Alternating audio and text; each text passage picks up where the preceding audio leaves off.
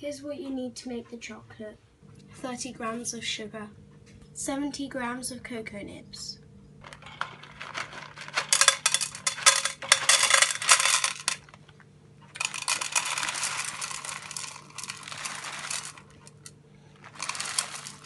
pour half the cocoa nibs into a grinder. Then add the sugar. We're doing half and half because my grinder's small. Grind the cocoa nibs until fine.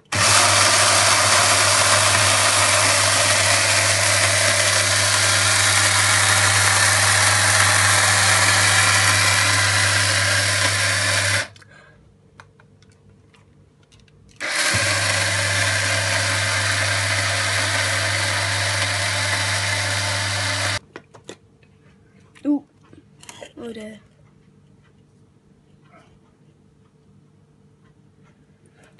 Then pour them into a bowl. Repeat with the other half.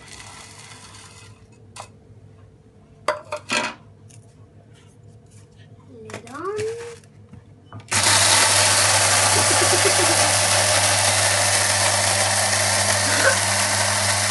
Regrind it in small batches. Make sure it turns to a mud-like consistency. The mud-like consistency is what you need to make the chocolate. The cocoa butter is beginning to break down out of the cocoa, and we need to grind it more to make it more liquidy. Now it's becoming a little bit more like mud, but I still need to grind it more.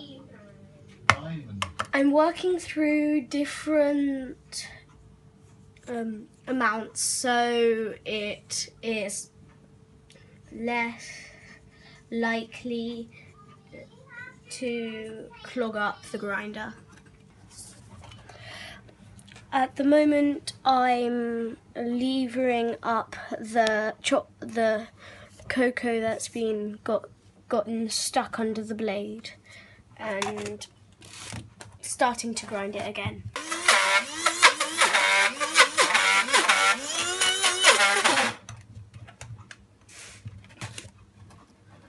At the moment it's become more liquidy, so I'll be taking this out quite soon. Why is it more liquid?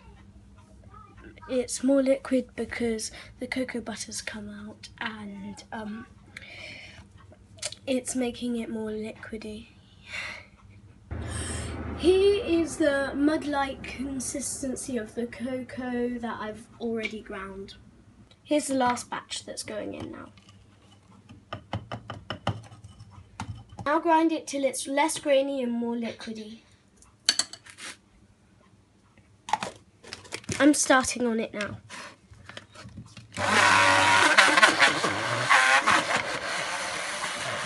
Oh.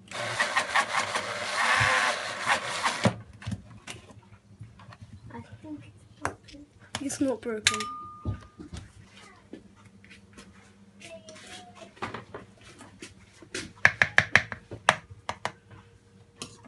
I'm putting all of my cocoa in now, so it becomes more like the liquid that you need.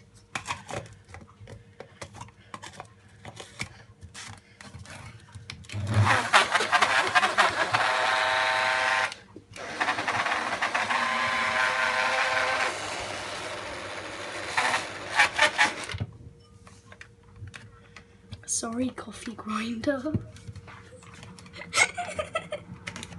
Oh dear.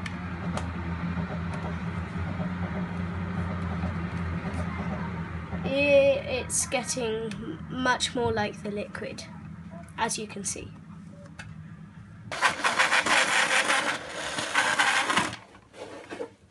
As you can see, the cocoa is getting more to a liquidy stage, but the coffee grinder is having a hard time, so we'll add in some coconut oil, or if you prefer, cocoa butter. Now add some coconut or cocoa butter. So coconut oil or cocoa butter. So you don't want to add too much cocoa butter or coconut oil, because then it will make the chocolate taste not so nice. The cocoa butter will melt with the warm chocolate and make it into a liquid.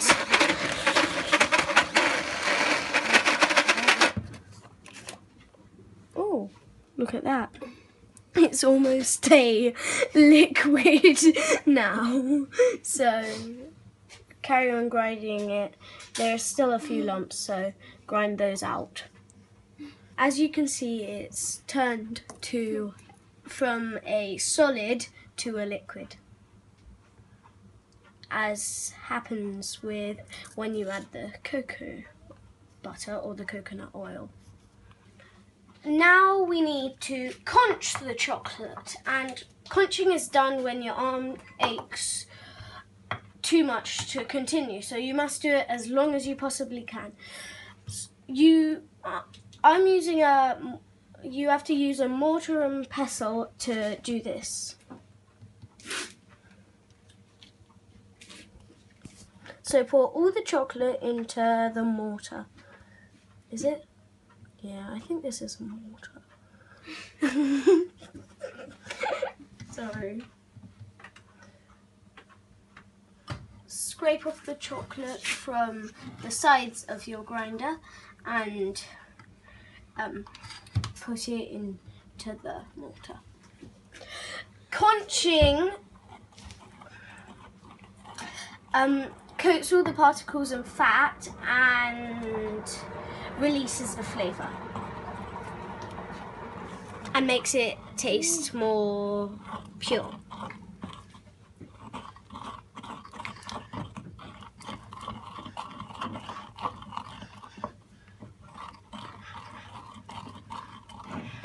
It's acquired a glossy sheen, but we still need to temper it to make it more glossy and last longer. Now it's time to temper the chocolate. You do this by pouring out the chocolate onto a marble slab, but since I don't have one, I'm using the kitchen cooker because it's smooth. And you pour it out onto the table, and this method is called tabling, by the way, and then you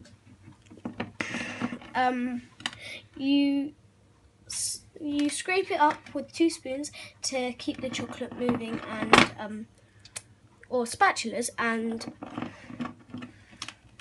make sure that tempering it makes it acquire a glossy sheen and last longer.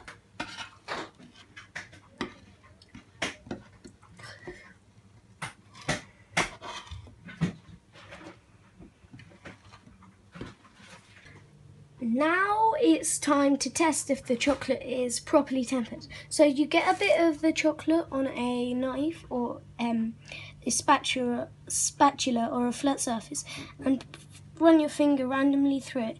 If it leaves nothing behind, then it's fine and it's properly tempered.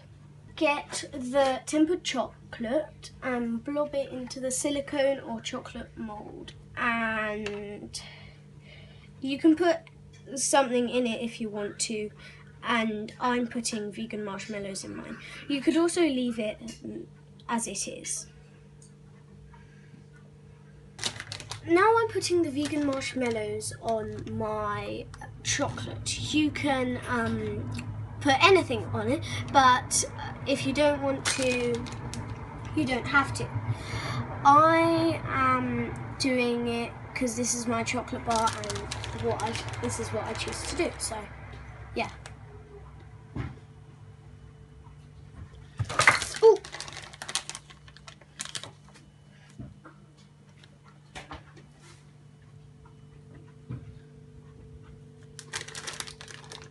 Leave in a cool place to set, and when it's fully set, take it out and enjoy.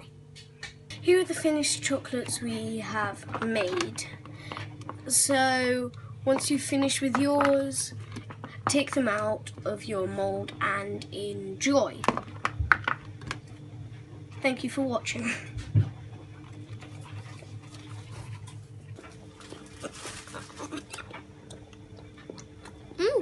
Tasty. Delicious. Love it.